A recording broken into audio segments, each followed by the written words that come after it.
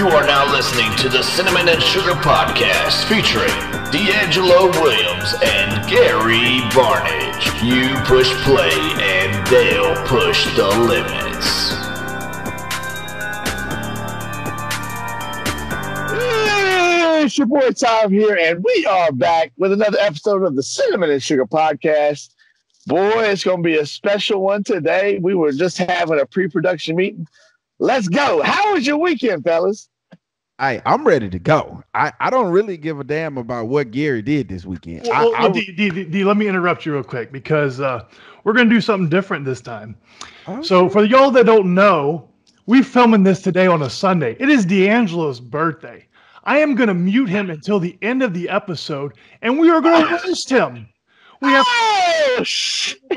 we're going to do a little surprise roast to DeAngelo, and he doesn't talk until the very end. He gets a joy. We're going to have a bunch of people coming on. So everybody just sit back and enjoy what's about to happen. Yes, DeAngelo, you didn't know it was coming. End of the episode, and then we'll allow you to talk. So you just sit back and enjoy for your birthday surprise. He was all prepared for all these little topics, and we surprised him. They roast. So D, enjoy. And I'm going to let time start off because our first guest hasn't been on for a minute. So we're going to start off with us roasting you a little bit. I'm going to go ahead and kick off the segment, because I got a few little things to say for you, D. And you know what? It was funny, D, because when Gary came at me with this idea of roasting for your birthday, I was like, I don't know how I feel about that because, DeAngelo's done so much for me. And so, you know what, DeAngelo? I want to flip the script. I don't even want to roast you. I'm going to sit here and much like we do with Service Story, I'm going to praise you, DeAngelo. I'm going to tell you why you are great. All right. So here's why DeAngelo is great. Let's talk about DeAngelo for a second. When DeAngelo walks into a room, his smile lights up the room. It's just noticeable. His smile lets everyone know that he is high on life. And the hat he wears over his eyes lets everyone know that he's high. And not only that, you got his rambling on and his inability to remember anything we talked about 5 minutes prior. But that's neither here nor there. DeAngelo, some more about you that is great. You are great at helping others. Listen, everyone knows about your foundation and what a blessing you are to the breast cancer community. But I want to talk about how great you were for the NFL. I've seen it for years. The amount of times that you handed over the ball to the other team so they could win. Oh, my goodness, DeAngelo, you were so great. No wonder you were one of the most loved NFL players of all time. I can't imagine. That's why everyone in the NFL loves you, but all the Panthers fans, we hate you. Next up, you are a great multitasker. DeAngelo, I remember when you came to Dallas to watch your Memphis Tigers in a bowl game, which they got destroyed in. You were out to eat with your kids, your wife, me, your parents, and we were just all enjoying a great dinner. Well, most of us were enjoying it. You were sitting there on a phone watching highlights with headphones in and texting God knows who. Like, how do you have the ability to do all that and ignore your friends and your family all at once? You must really hate your life. Like, I can't imagine being so good at that type of multitasking. But DeAngelo, let's continue on your praises. You have given so many people opportunities in their life. It is amazing. Like, for example, you give poor little teenagers the opportunity to get your shopping cart from God knows where because you're too lazy to take it back. You give pregnant moms and handicapped people the opportunity to walk 3 miles into the store because you're too lazy and you steal their spots. You give your friends the opportunity to defend you every time you go on national TV and make a jackass of yourself. No, guys, I swear he's not this bad in person. You give the neighborhood kids the opportunity to pick on poor little DJ for having a peak bicycle because you're too cheap to go buy him a new one. DeAngelo, And last but not least, you gave everyone on The Amazing Race the opportunity to do your task for you.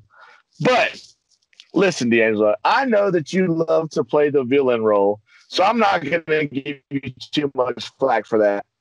But speaking of role playing, I remember when Gary and I were talking about 50 Shades of Gary, and we spoke with Reese about you guys. And we were like, Reese, does DeAngelo love to role play in the bedroom? Yeah. She said, honestly, guys, the only role playing that DeAngelo likes to do is he likes to play the running back.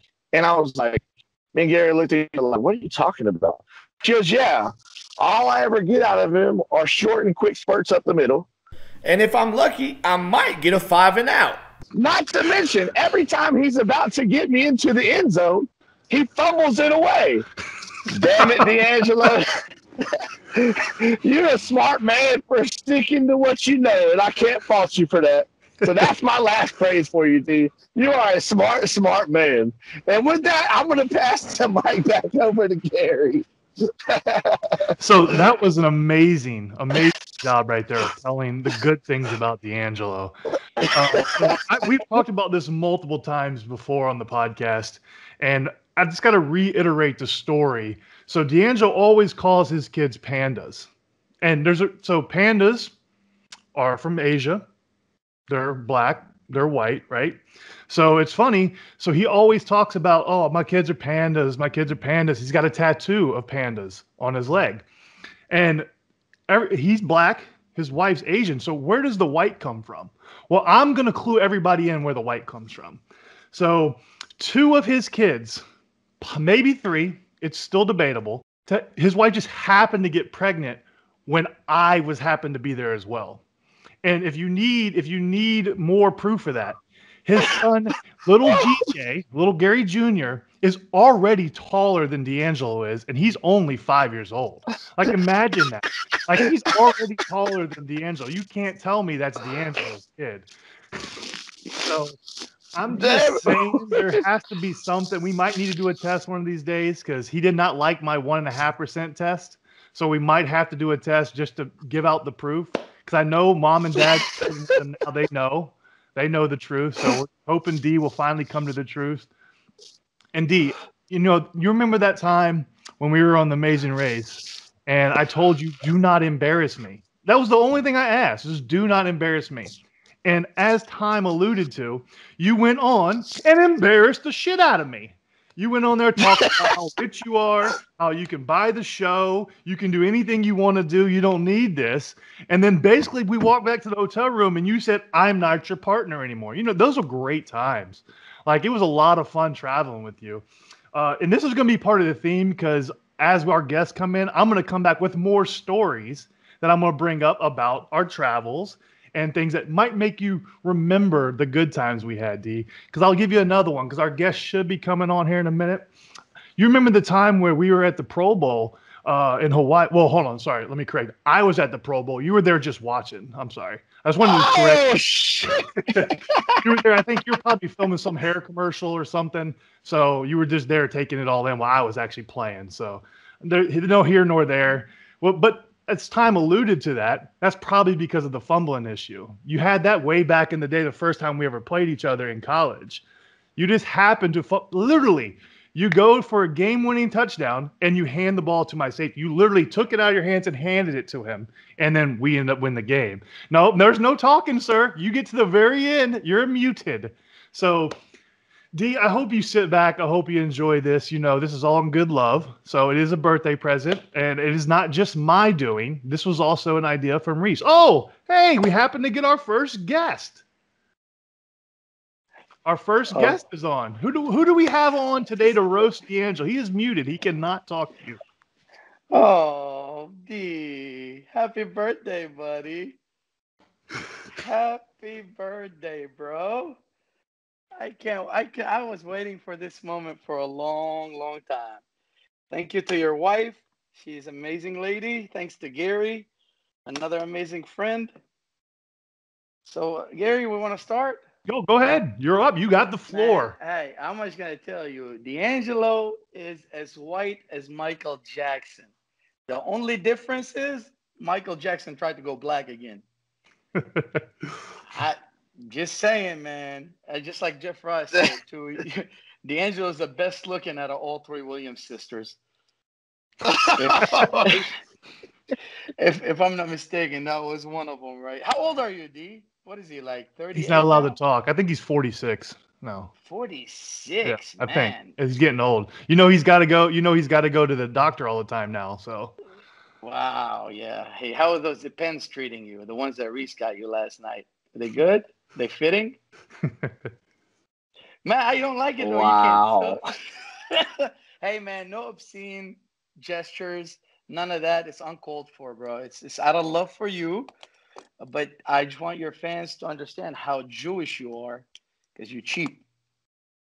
Very cheap. Very cheap. You can't talk. You ain't wrong. I know, right? I mean, he's cheap. He's borderline Jewish. Oh, we got another fan. Oh, that's another. That's our other roaster. We have two roasters on at the same time. I might say, I might tell the fans why DeAngelo doesn't drink. So back in his freshman year in college, DeAngelo tried to be a macho man and go shot for shot with some people like me. And he ended up in a fetal position at somebody's house in the bathtub. And that's why he doesn't drink anymore. Here I thought it was always a moral high ground about why he didn't drink, and it was really because he bitched out after getting taken to the house one time. Yep, basically. That's typical D, though. That's typical D. Exactly. Hey, he wants to be in that white society so bad that he's dogging his own people sometimes. But Tom, I'm gonna let you take over, Tom. I'm gonna listen to this because it's gonna be a fun Tom, one. you got it. You have the floor, Tom. All right, how's it going out there, everybody? So DeAngelo is muted. He cannot talk to you, so he will not be able to respond. It will be just you talking, and you'll hear us laughing and responding too. Man, if you could get a button like that for Reese, she would love that, wouldn't she? You telling me? Yeah. So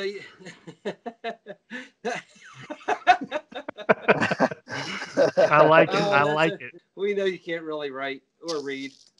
But, Oh shit! It's a Memphis education, man. It's a Memphis education.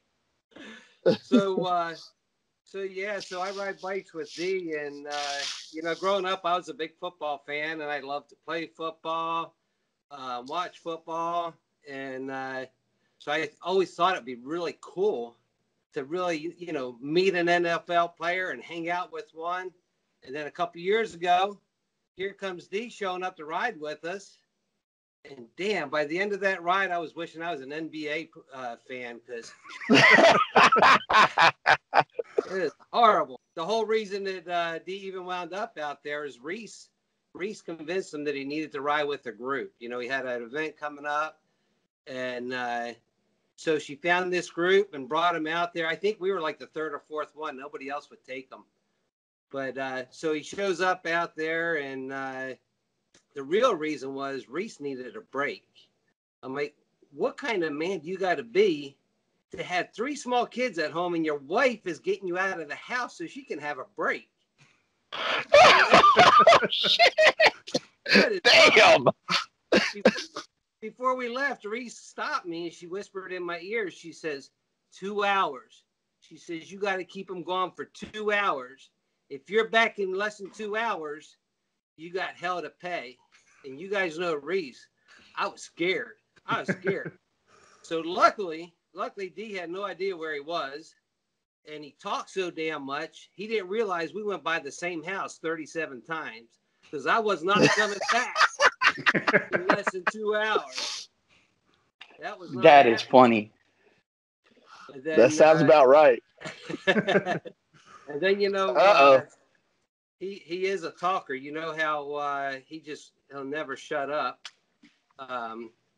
Sometimes I think I'm just listening to the Cinnamon Show when you guys are on. He just kind of jacks the show up. Right. And then he gets onto his Facebook Live and just never stops talking. So much that people are tired of listening. So now the man's so desperate, he convinced his in-laws to move in with them just so he can he can get his father-in-law on the darn show. Everyone wants to listen to him instead. So convince him, come in. What kind of man does that to their father-in-law, D? Good God. Wow. That is low. Tom, that goes to my point. He's trying to blend in with the white community so bad, dude. I know. It's funny when we had our political podcast. He had his "Make America Great Again" hat on, but he took it off for fear of everybody being mad at him. That is true. That is a true statement.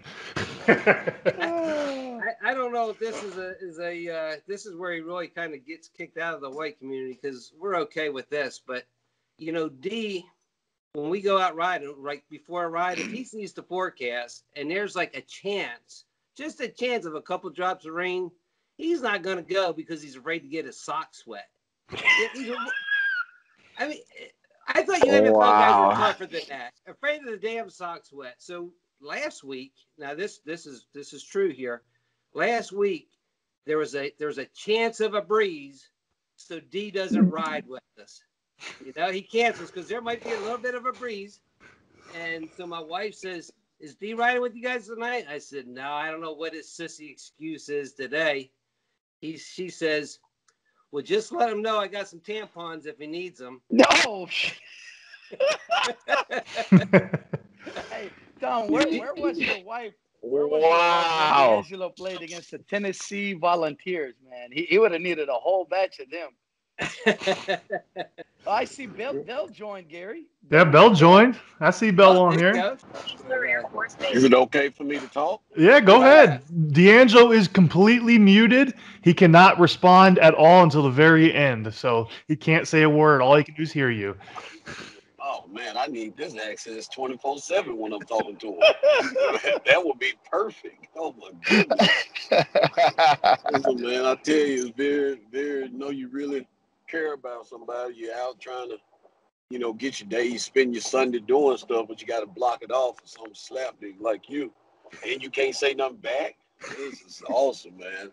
Don't hang up. He usually hang up the phone when I get to talking about him. So I got him now with his hands tied. Okay. I like this action. I really do. What's up, guys? How y'all doing? Doing good. Having fun little jabbing at him. Yeah, happy birthday to the man, the whitest black guy I know. Happy birthday, man. Oh Lord, that's a theme today. That's a theme today. Yeah. Well, it is what it is. It's the truth out, though. I love you anyway, though. But I just, I don't understand how it all happens like that. You get to pick and choose, what day. I guess according to the day, if you're gonna be, I'm gonna roll with my brothers, meaning blacks, or I'm gonna slide over here to my true friends, the whites. I don't know which way we're gonna go. Just never know what's gonna happen. Bell. Yeah. Bell, let me stop you real quick before we get going on this. I heard a story about why DeAngelo actually started hanging out with white people.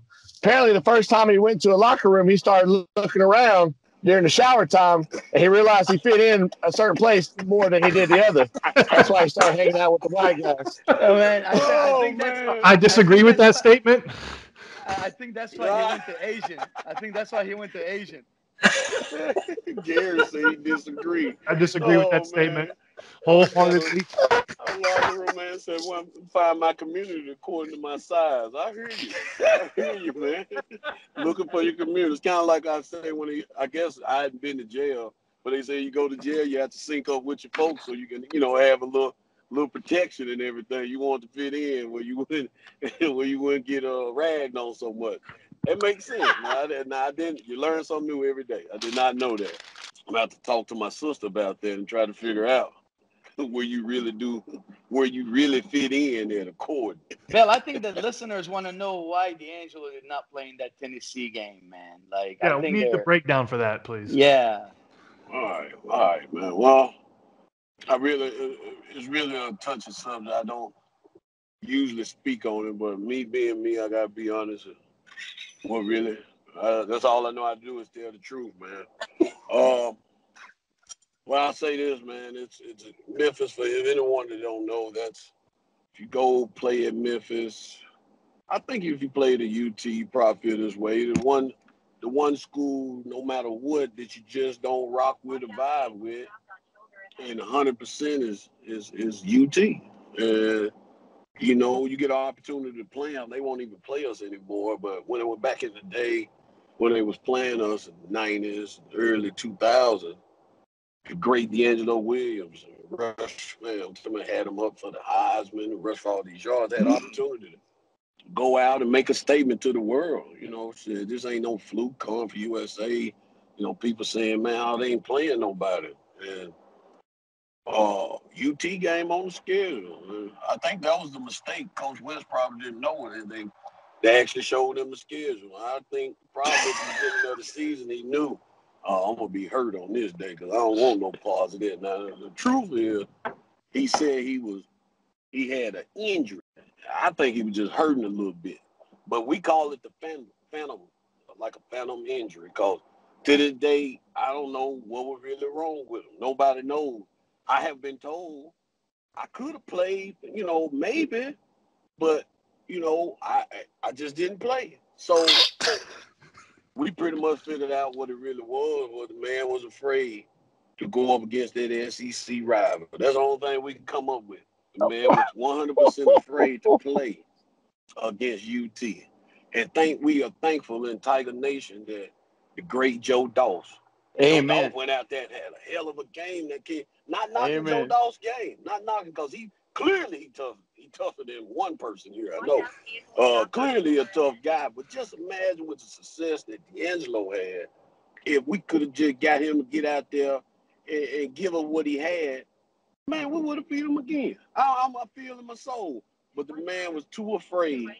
And I thought after giving him crap about that, he would never do it again. And a lot of y'all may not know, man, when he was in the lead and seen Baltimore Ravens and Ray Lewis on the schedule, the man wouldn't play them games either. I'm just saying, y'all go back and look at it. I don't know. Maybe he can tell me how many times he played against the great Ray Lewis, but I'm going to say the man was afraid all over again. Another phantom injury. So I don't know if it's the middle linebackers or just, some of that stuff he don't want.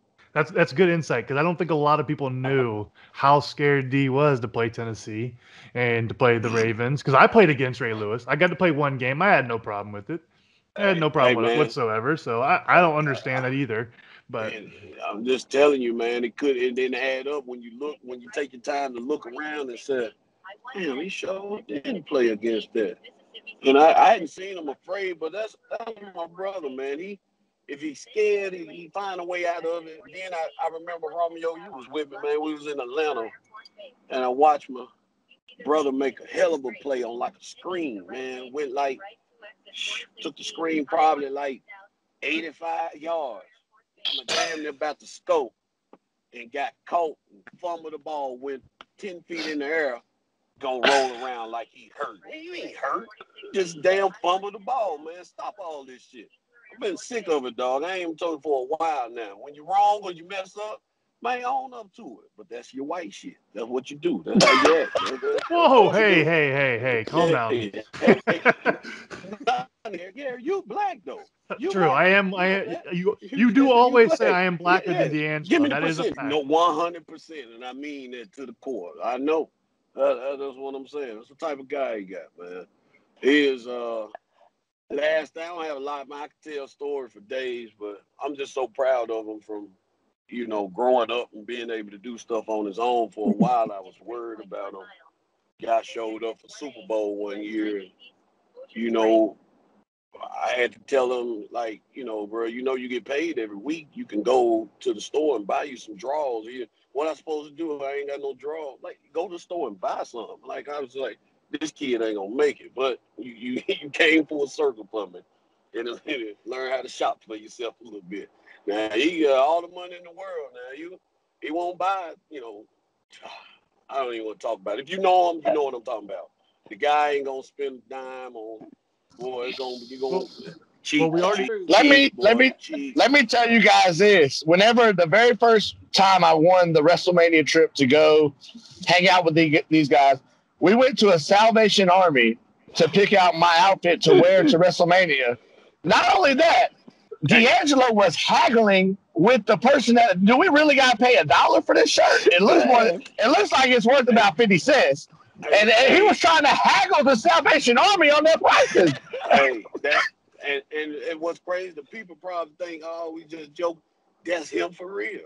It took Romeo and I years to even get him to do what was significant and tip. And he's man, why do I have to pay for my meal and do that? But I don't even know what's about it. I don't think he really in his mind was just trying to be a bad person asshole. He just thought paying his bill would suffice, that he had a $2,000 tab. Why I got a tip? Because that's what the hell you supposed to do, bro. 20% would be what needs to be done. But trying to get him to play 20% be like trying to get him to play in the UT game. Some shit just ain't gonna happen. So it's funny you brought that up because Time brought up the fact that he only lets his son ride the pink bicycle because he wouldn't buy him a new one for his son. He made Gary, a down bicycle. Gary, you know how hot I was. And Hot Wheels too. You do know how upset I was about that. And he wanted to give me this crap about, oh man, this is color. It has a different reason for him. But all it was about at the end of the day when he was too cheap and didn't want to go out and buy a damn Power Wheel for my damn nephew and got him riding around in a pink Power Wheel and playing with the girls hand-me-down toys. No, it's the saddest thing on earth. But hey, if you get a new what's the damn things he like the hunt paintball gun? Oh, he spent $5,000 on one of them. Or Halloween costume. Yeah, a Halloween costume. He'll spend $20,000, but he ain't gonna go out and buy my nephew a damn $300-400 Power Wheel. Some shit just gotta stop, man. He can bought his daughter a used bike from me. Wow. Ooh, call out. Wow, man. A used bike? Yeah, with one pedal. Man. He wanted to cut. He wanted me to You know what he'll do? Wow. He'll work on it like, oh yeah, it's gonna cost $2 extra for the other pedal. Man. Hey, when y'all get a chance, ask him about the fan that he bought from I think Home Depot or Lowe's. Reese wanted a fan. Oh. Yeah, he was trying to prove a point. Another asshole moment. Trying to prove a point and backfired on him. He thought it was like, yeah, I'm gonna show her. He ended up, and what he had to do? Drag his ass back to the store to get the right thing. You're gonna learn, man, to listen sometimes. So I see we have another person that joined. It looks like the table has joined. The table. So I am very interested to hear from the table. What has the table got for us? Is this the table with the Uno match when he got beat up? No. Oh, it's a different table. Wrestling. The wrestling table. Oh, the table. That table. They kicked his ass. What's up, guys? Hey, nice to see you, table. How you feeling today? Listen to all these UT stories, Baltimore Raven stories. When he retired, he got brave. He came after me, but he missed by like 5 feet. Almost broke his neck. He tried, though. You got to give him the credit. You have to give him the credit. He went for it.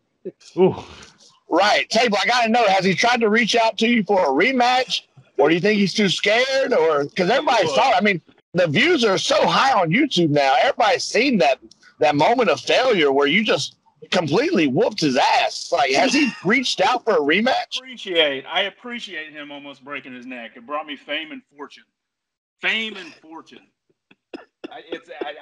My Tinder is just full, nonstop.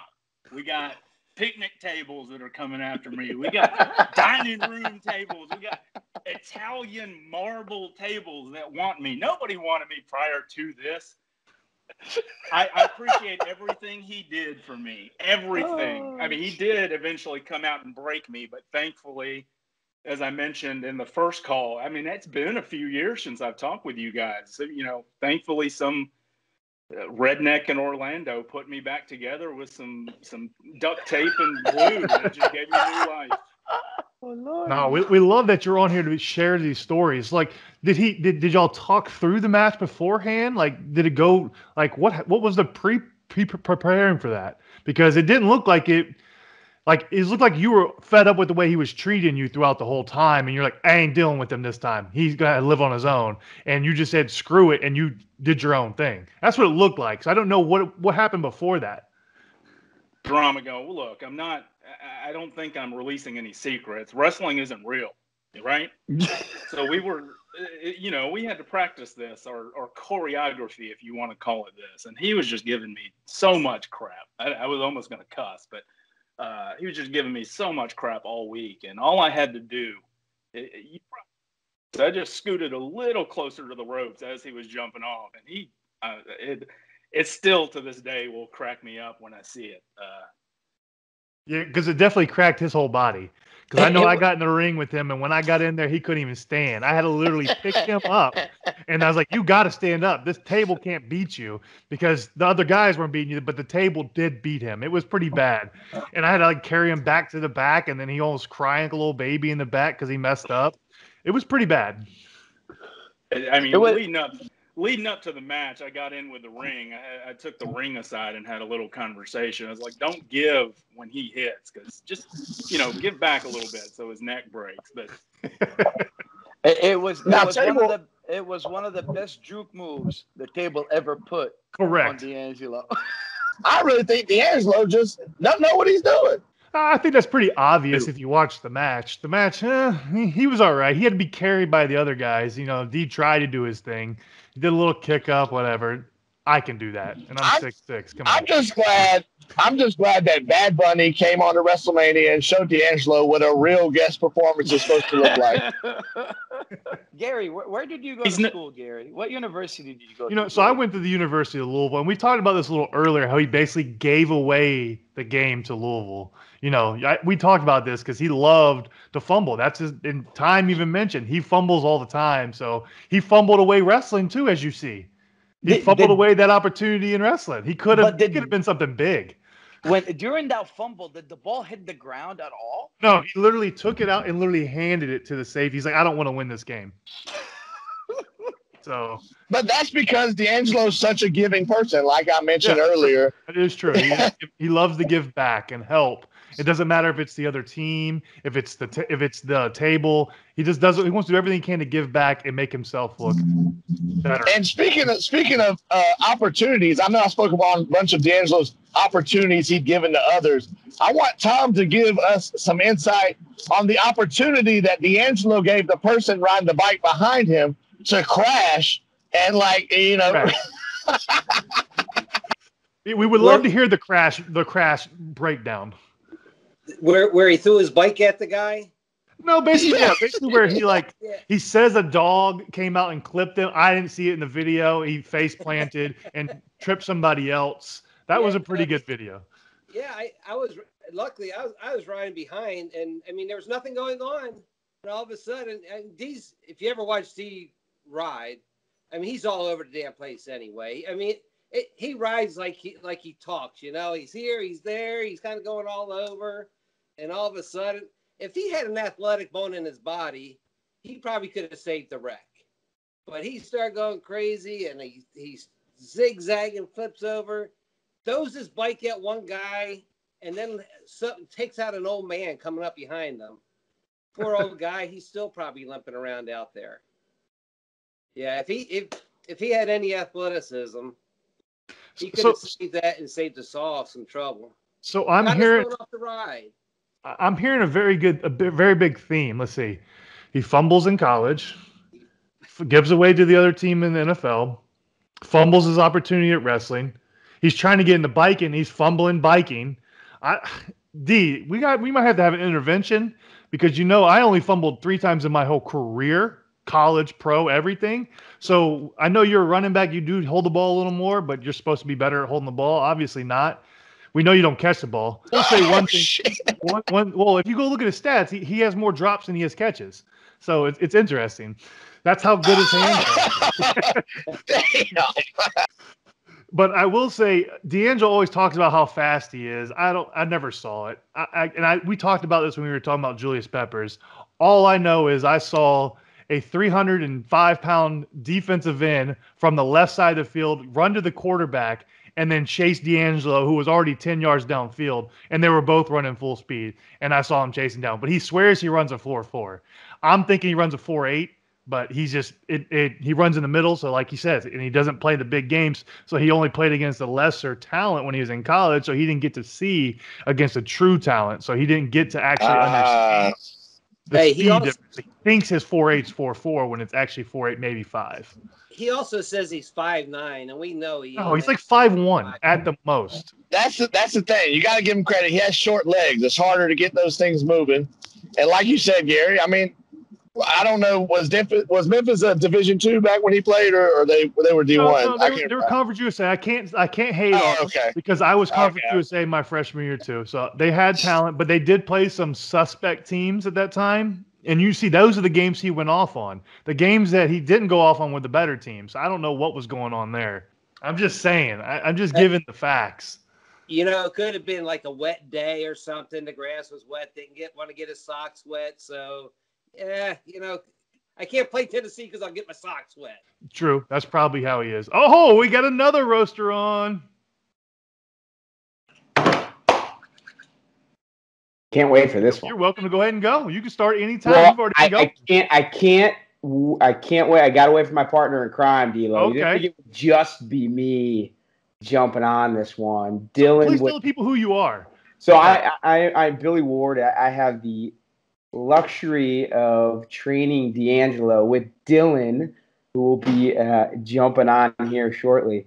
We had the opportunity to train DeAngelo almost every day at Performance Unlimited. So, yeah, I was going to say, training's a loose term because I know he doesn't go very often. He says he goes all the time, but Reese always rats him out. He might go once a month. So it's loosely training. Well, there's a couple things that have to be understood, right? And the first piece is if Reese is not coming, either is DeAngelo. So yes, it's not really training. It's let me just show up to the gym first and foremost. And I would say the second piece is I would love and I wish I had shot in a video of his actual training at Performance Unlimited because I think you're right. I think training is a very loose term in what is actually happening within his time there. But, I guess we'll leave that up for interpretation for everyone because we got no true evidence of that. True. I've actually been to Performance Unlimited. I've seen some of the training. It does work. Obviously, it doesn't work for DeAngelo because he doesn't go very often. And again, like you said, Reese controls all that. So if Reese goes, he goes. He's not doing it on his own. His next thing is he's going to go training to bike when he doesn't go to that half the time if it's windy, rainy. So he's not even risking it. So he says he's doing all this thing, but to me, it just sounds like what Time says. He's just sitting at home playing on his phone with his headphones on and doing nothing. That's what it sounds like to me. Well, there's a couple consistent things that seem to happen throughout the week with DeAngelo. One is he always seems to be having a 60-mile bike ride on that particular day. I'm like, DeAngelo, that's your ninth one in 5 days? How did that work out? And then the second piece of that is I don't know how it works, but he always seems to disappear for 15 to 20 minutes at the start of his workout and claims that there's no toilet paper in the bathroom. So, I don't know how this stuff works out, but his hour-long workout seems to turn into a 40-minute workout pretty regularly, I would say. Well, it looks like your other partner in crime, Dylan, has joined. So y'all have the floor. Y'all feel free to do what you want. Talk to D. He is muted. He cannot talk to y'all right now. Love it. Well, hey, we figured the best way to do this would be for us to show how we experience DeAngelo on a regular basis at Performance Unlimited. So for everyone's sake, I am going to be the fine, intelligent, good-looking coaches and staff members at Performance Unlimited that are so considerate of all the clients that are there and truly take everything into consideration of the whole person. And Dylan is going to be DeAngelo. And okay, perfect. We'll run through a couple specific scenarios we've seen. So this is an exact reenactment of DeAngelo at training. 100%. Perfect. Kick us off, Dale. Oh, Billy. Oh. Yo, we got it. We got a good one today, bro. So what's going on, DeAngelo? I mean, we got to. All right.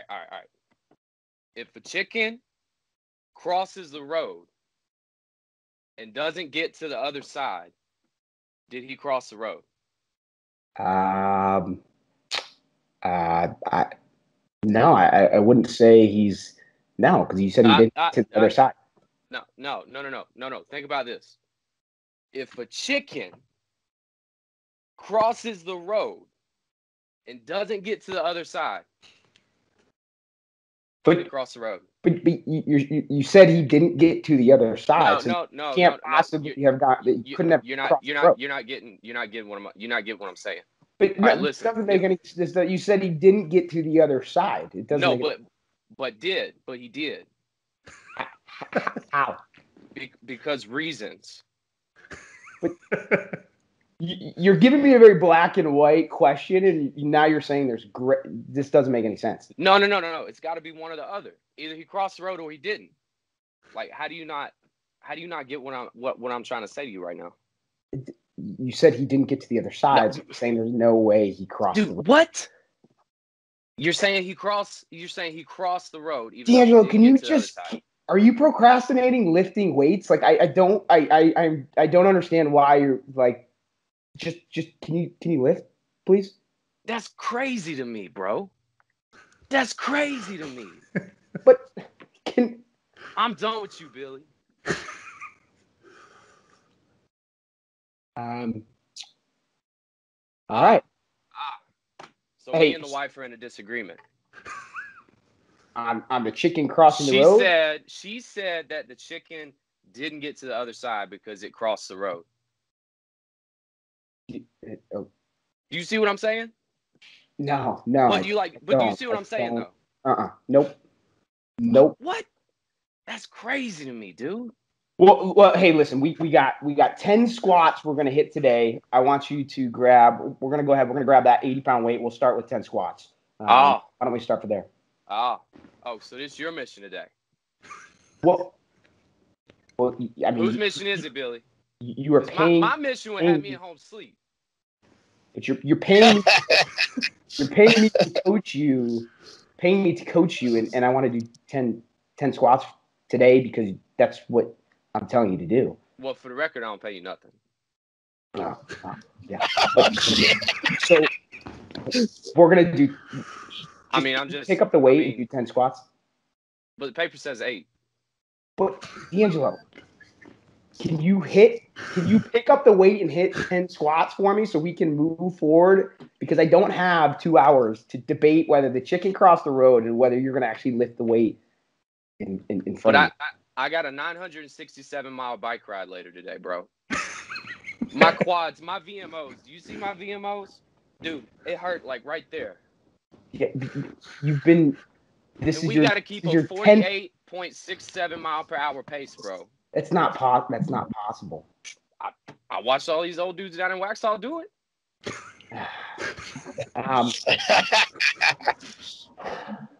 Well, listen.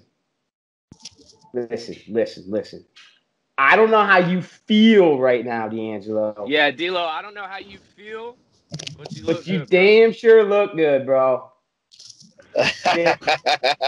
You damn sure look good, man. Happy birthday. Before the trainers leave, I have to ask, so does DeAngelo ever do any HIIT training? Yeah, was it HIIT? What's that stand for again? The high intensity interval training? Okay, so he's just putting too much emphasis on the high part, and he's not getting enough training done.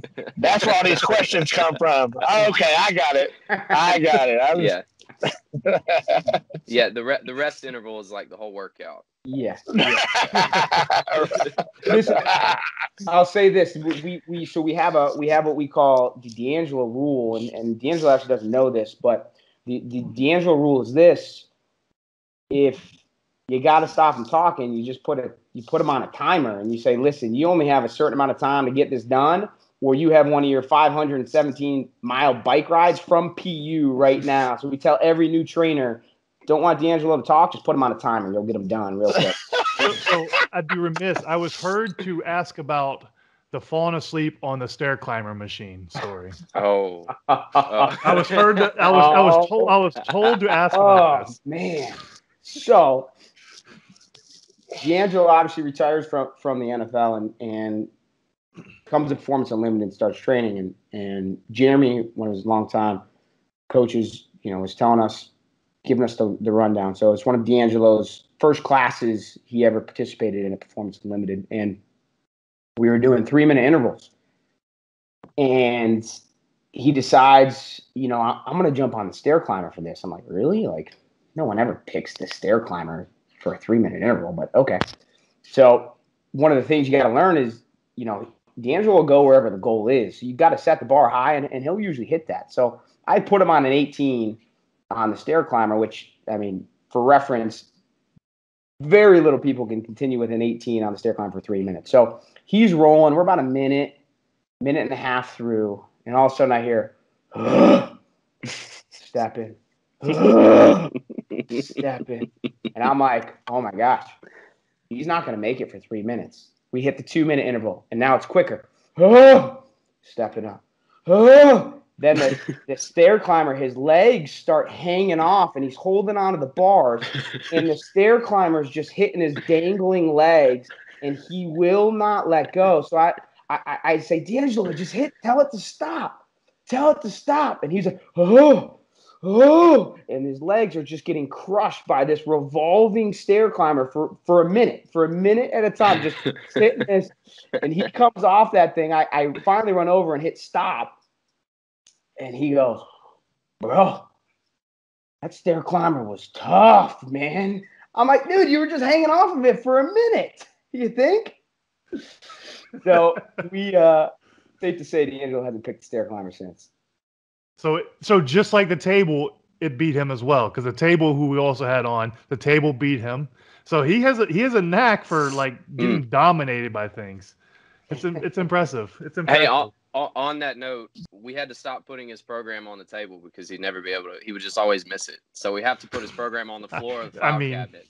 That's true to him. True to him. And for y'all that don't know, their depiction of DeAngelo is basically what he is every time on the podcast. I know y'all hear it. He literally, if you don't understand what he's saying, he doesn't understand why. Like it, because he doesn't make sense. He just runs around, never gets to the point. And my prime example was, if you've seen Jumanji 2, he is Kevin Hart's character in Jumanji 2. He takes 20 minutes just to get to the point. It every time. That is what DeAngelo is, and that's a fact. And he might have a point, he might not by the time he gets there. But and he's just talking. It's real when that one hand's on the chest and the other hand is like reaching out to you, and he's like trying to get you to understand what he's saying. That's when I know it's will it into you. He's trying to will it from him to you through his hand. Well, I know we have one more person coming on before Reese gets to close us out, and I'm waiting for that person to come on time. So I'm going to tell you another story we have of D that I've got. So, we had AFWB. He goes on trips with us quite a bit. So that's my nonprofit. We go overseas, do football camps. Well, DeAngelo had a job of one time. He's supposed to drive. He chose the job of driving. And it hits home recently because he just drove all of Wyoming, North Dakota, all this stuff with the family trip. Well, he wanted to drive when we were in AFWB. Well, after he drives 1 hour and he realizes, we're going to drive more times, he's like, I'm not driving anymore. I'm like, D, what are you talking about? You're not driving anymore. You said you wanted to drive. That was your job. I don't want to drive anymore. Why don't y'all drive? I'm like, well, we all have something that we're doing. Like, we all agreed to this. You agreed to it before, too. And come to find out, he's like, I'm over driving, and I'm just going to book a flight and go home. And he did. Because he didn't want to drive anymore. But he just drove 8 hours with the family. But when he chose to drive, he decided, I'm not doing this anymore. I'm over it. I'm leaving. I'm going to make y'all drive. And that's what he did. I was like, are you kidding me, D? But, I think he was just being nice because he was giving us the opportunity to drive and see. He didn't want to take all that for himself. Right. I think that's part of the fact that D does. He does a lot of giving back in that way. It's just roundabout ways. It says, DeAngelo's the kid when you're in high school and you're doing a group project and they pick out what they think is going to be the easiest part of the project to do. And then once they figure out, oh, damn, this is actually the hardest part, they're like, abort, take it back. So I think that's what happened to DeAngelo. He realized that driving won't go, because he probably thought, I do driving all the time. Driving's going to be easy. And then once he realized that won't going to be the funnest part of the trip, he's like, all right, Gary, you take it back. I'm done. That was definitely what he did. And, but that's just typical DeAngelo. I'm used to it. He is. That's why the whole name of the podcast is Cinnamon and Sugar. Cinnamon's very hard to deal with in large quantities. And that's why DeAngelo's hard to deal with for large amounts of time. As you know, Reese always trying to get him out of the house, get him away, get him to do things so she can have some alone time with just the kids. And most people are trying to get away from the kids. Well, she's trying to get away from the hubby. So it's very interesting. Oh, we have another one. Be fun. You got to unmute yourself so we can hear you. Well, you told me to mute myself. No, you're good to go now. Let's go. You have the floor. What? Oh, I think I came to the wrong call. Y'all said this was going to be for my favorite Panthers running back of all time, Jonathan Stewart. Oh, yeah. Well, we couldn't get him. He cost too much. Okay, so it's for the. Oh, well, happy birthday there, DeAngelo. How you doing, buddy? He is completely muted, cannot talk to you, so you have the floor. Oh, so we actually all get a chance to talk about him and he not talk back? Correct. This is awesome. What can I say about my friend? Let's see here. He's cheap as hell. I ain't never met anybody that wants to sit there and argue about like $1.50 taco. You know what I'm saying? And then if you take some free tacos to them, and heaven forbid you leave them over there, and they grab the box and they fall out, it's your fault. You know what I'm saying? I've never met anybody that gets mad about free tacos before. So that's that guy there. Let's see. What else can we talk about? What have y'all talked about already? Any and everything. Feel free to just talk about any. If you want to rehash things, plenty of people have done it because that is DeAngelo. Yeah. I'm sitting here trying to think, man, because, I'll tell you a little bit about our friendship. So when I first met him, it was from riding bikes, right? We all know he's a cyclist.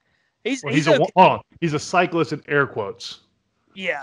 I mean, he's okay as a cyclist, but anyway, so we're riding. Well, let me go to the front. DeAngelo can't believe fat people can ride bikes, right? He just can't believe that, and he hated me from the get go. As soon as he saw me, he's like, "Yeah, this guy can't do it." And then I smoke him like numerous times, and he's like, "Okay, I see you." So anyway, that's how we hit our friendship off, and it's been good though, man. It's been nice hanging out with him. He's older than me actually. He's an old bastard. Yeah, I think he's 46 today. 48, I thought. Oh, it's one of them. I didn't know. Yeah.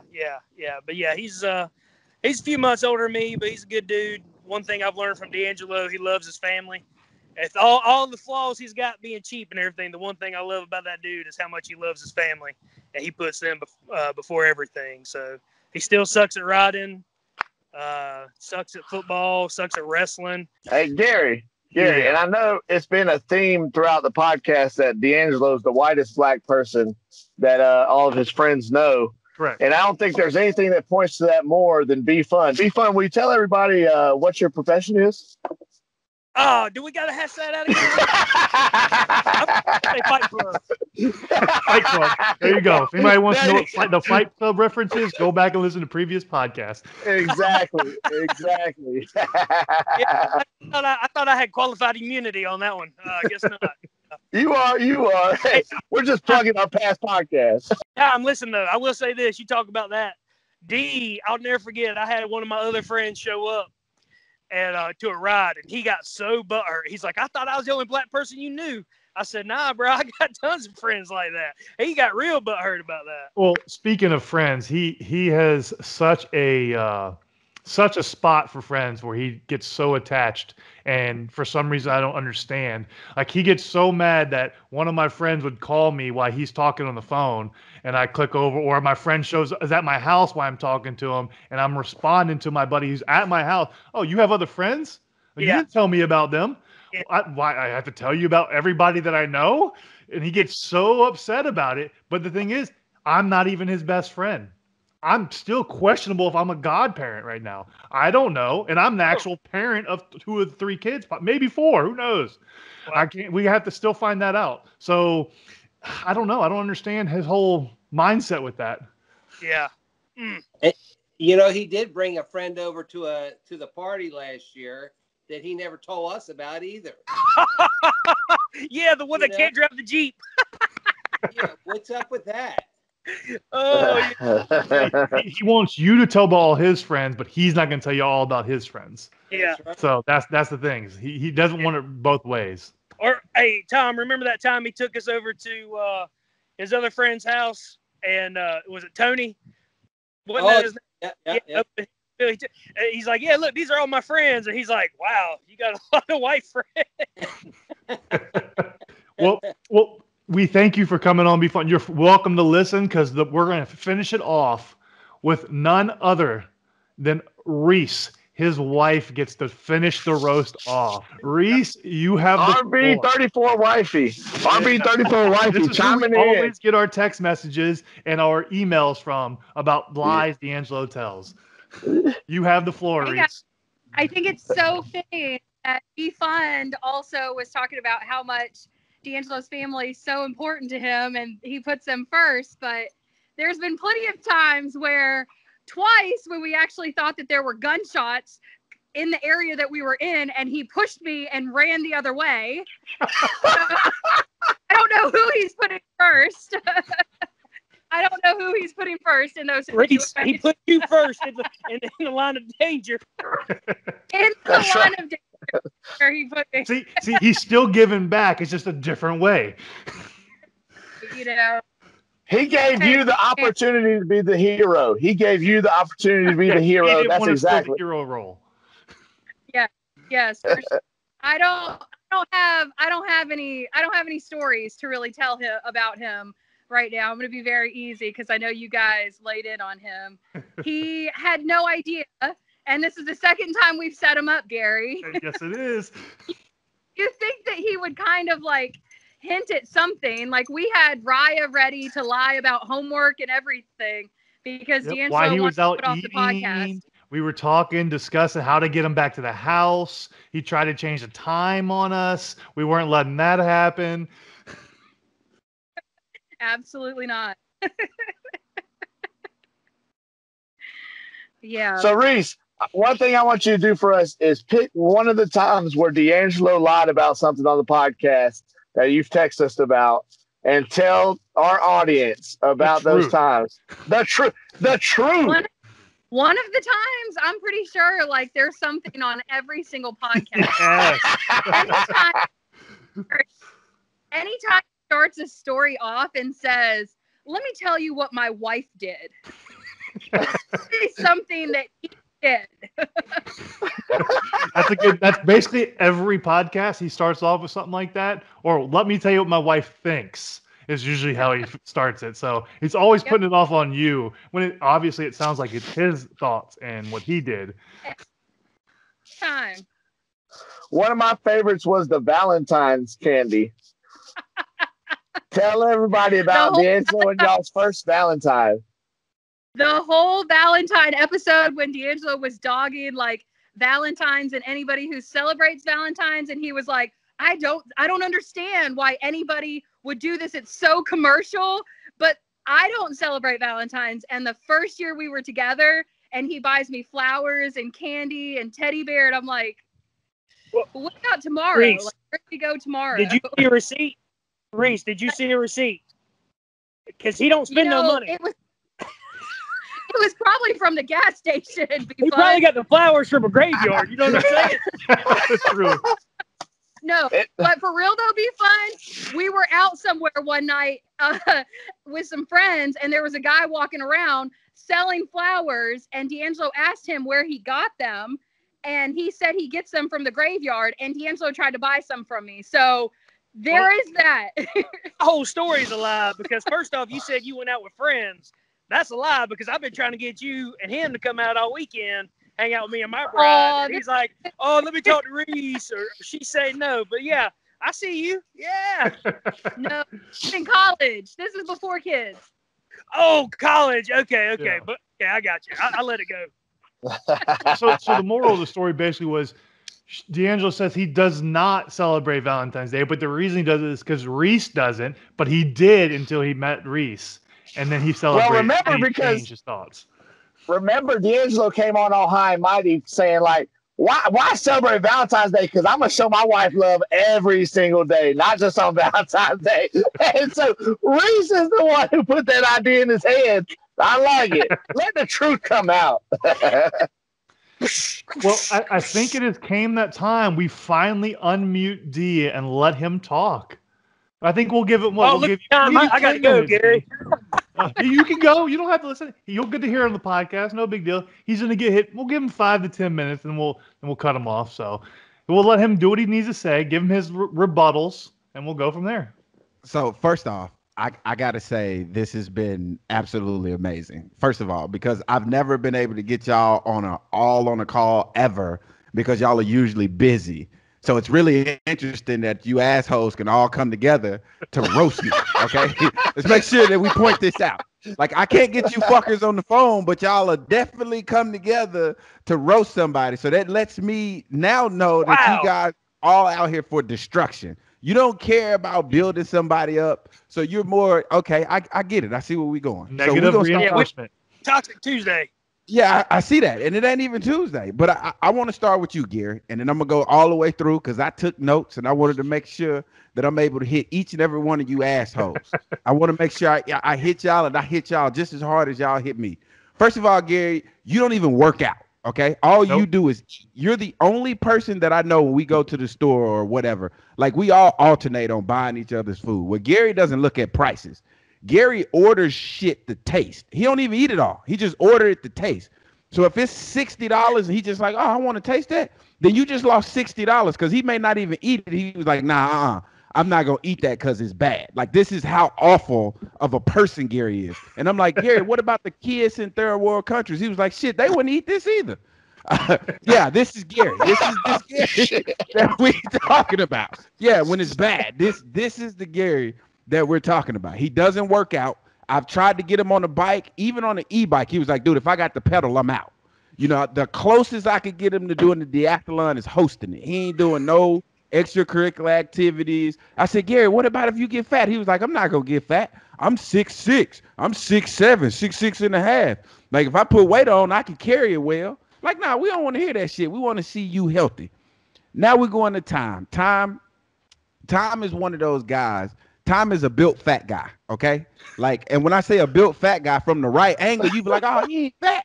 But then he turned full circle and you like, oh, okay, I see what you're talking about. Like, that's Tom one of those type of people, man, that when he eat, he get tired and he has to like take breaks from eating because he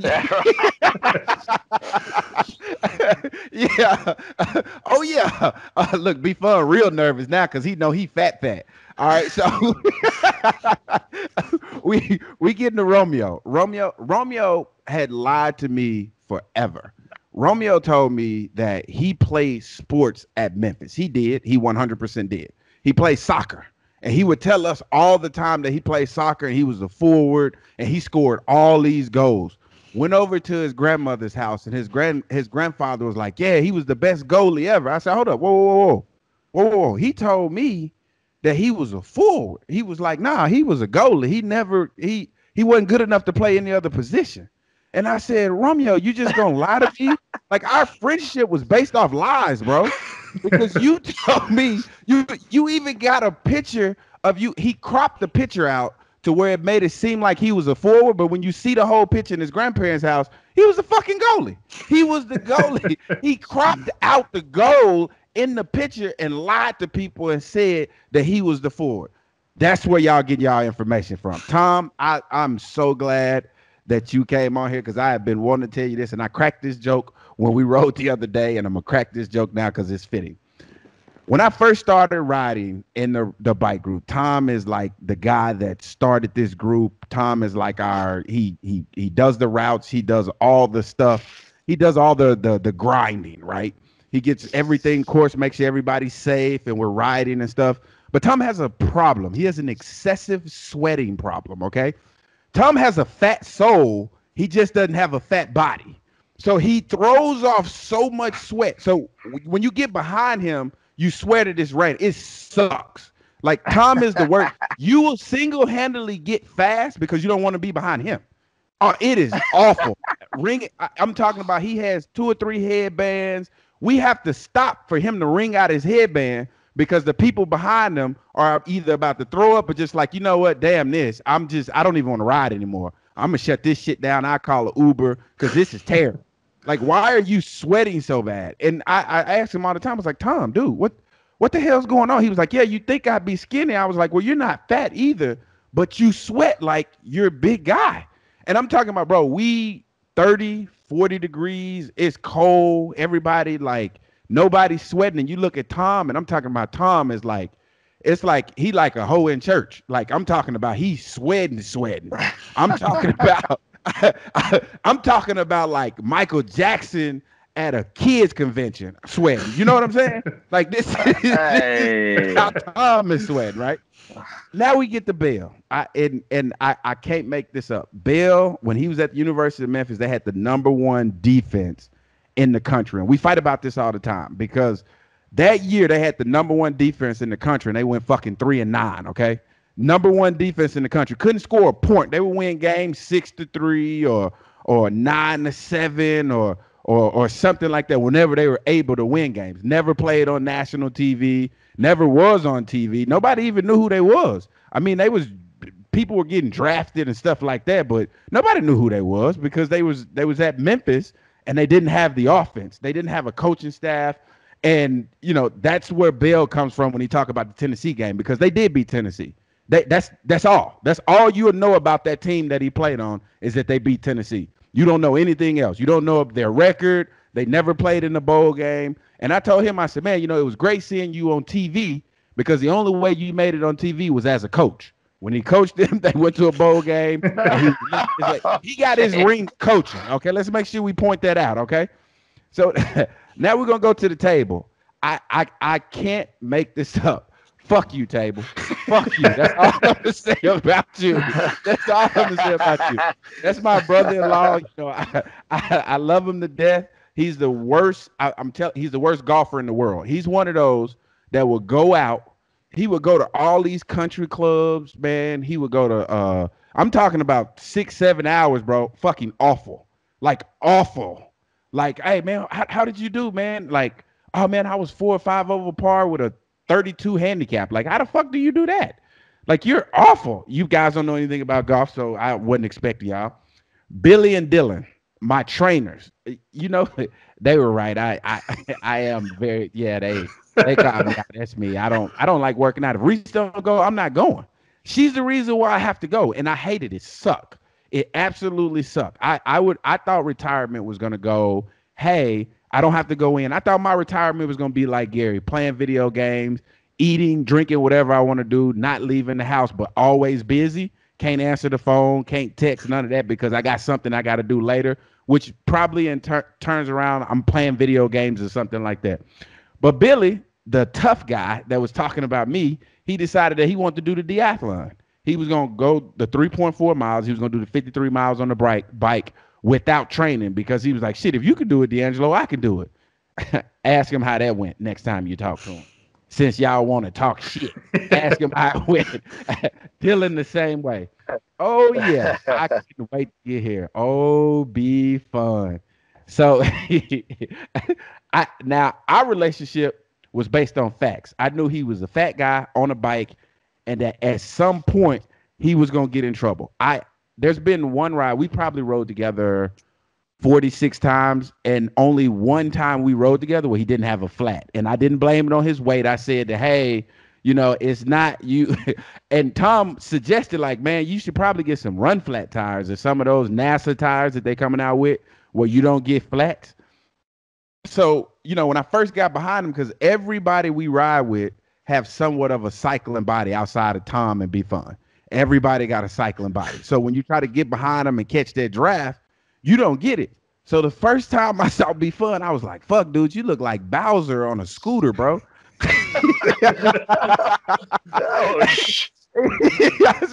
I said, you look like Bowser on the scooter. And like we got to ride more, and I'm like, oh shit. Like he's throwing off like authority vibes. Like, you know how you could just feel like somebody will snitch on you? Like you just kind of feel that.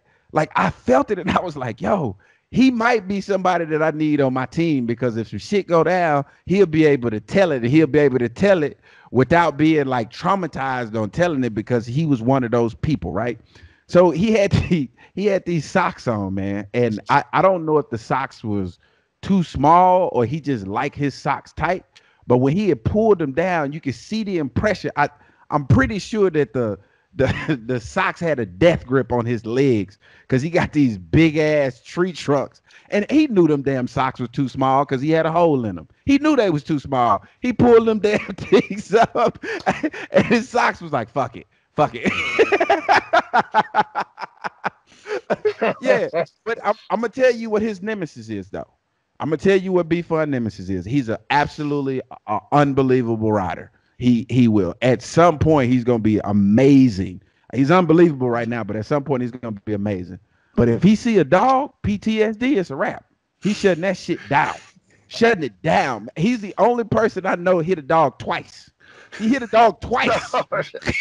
He hit the same dog twice, and gonna have the nerve to talk about athletic ability? That better not ever come out your damn mouth. You hit one dog twice.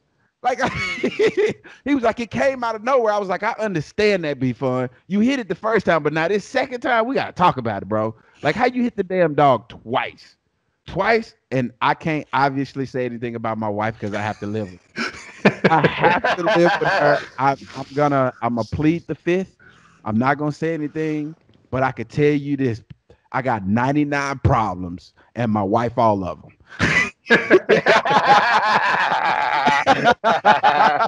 I love it. And that's how I'm gonna end that. I really appreciate all of this, because these are my core. I don't know how you were able to get it all together, Gary, you and Time, but this is absolutely amazing.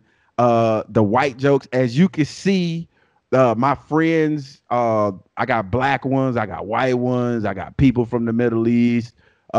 We just, this is us, this is me. If you want to know who I am, my crew, these are my guys, everybody that they brought on today. This is my village. Now, within this village, there's a lot of people in my village that I wouldn't let raise my kids, okay? But but with that said, Gary, you're one of them. You're one of the ones in the village that I wouldn't let raise my kids. You trying to say there's a lot of you trying to say there's a lot of village idiots, G? I'm not saying that. I'm just telling you this. Tom, for instance, like can't go within 150 feet of any school. He hadn't told us why. I didn't ask any questions because I like him as a guy, and I don't want his reasoning to ruin that. So we just don't even ask him about it. We don't even ask him about it. He has like he has tattoos. I don't know where these tattoos come from. It looked like little kids drew on them. I don't know if they drew on them or they was trying to get out of the cages that he keep them in or what. I don't know what it is. Oh my God.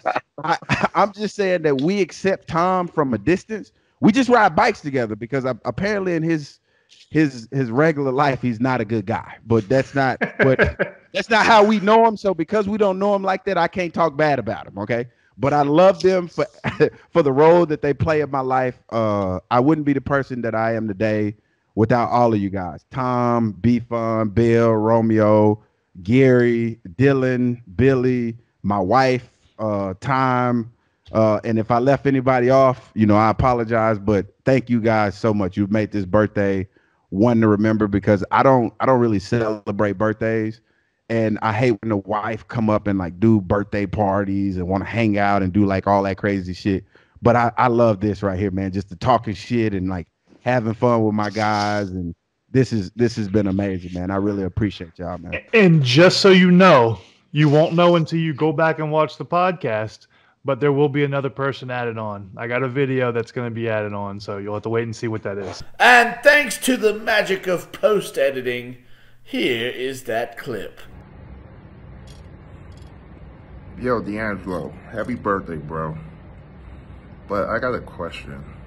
How you gonna let a dude named Bad Bunny a motherfucking bunny outshine you as the best celebrity wrestler of all time. All you had to do was hit the frog splash on the fucking table and not miss the fucking table and hit your fat, ugly, nappy, dread-headed face on the fucking canvas. Fuck. You had 2 months to hit a fucking frog splash on the table, and you fucked it up. Well, happy fucking birthday, bro. Bro, this is what I don't understand. How did you get these? I can't get these assholes on time for anything.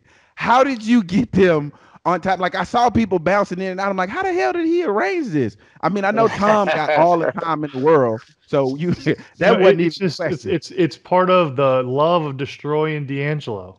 I think that's part of what it was. This is everybody wanting to get their shots in because we never get to talk around you. You always are the talker. We never get to get our piece in. So everybody wanted their opportunity. And it wasn't just me. It was me and Reese together. You know, we make a strong power couple, hence why we have some kids together. So I appreciate you being a good father to my kids. So it's great. And hey, this was awesome. I know you didn't expect this at all, D. And that was the whole purpose. We wanted to surprise, make it a big thing, and we appreciate everybody coming on. It was an awesome experience. I just got one question. Go ahead. How did you get Tom on time with him being on parole? Oh my God! You got to approve the probation officer. This has been in works for a couple weeks, so it's been working. His parole officer said it was cool because my daughter was in the camera. He can't be that close to kids. Oh my God! hey, I just had to keep the van out of the neighborhood. Yeah. Let's just clarify. He's saying Tom because I know a lot of y'all get mixed up between time and Tom. He's talking about Tom, the well, Tom, I'll let you bring us out for the. So it was great. All right, guys. Well, we appreciate everybody coming on. This was fun. DeAngelo, we love you and we appreciate you. And we wouldn't be here today without you as well. And make sure you tune in to the Cinnamon Sugar Podcast again next week. Also, if you've been missing any of our Serve the Story episodes that we've been putting on our YouTube, you need to go check those out immediately. They are so good. Nick Will is a great job he's doing with our YouTube channel. So make sure you go check that out. And we'll be back next week with another episode of Cinnamon Sugar Podcast. We out! You are now listening to the Cinnamon and Sugar Podcast featuring DeAngelo Williams and Gary Barnage. You push play and they'll push the limit.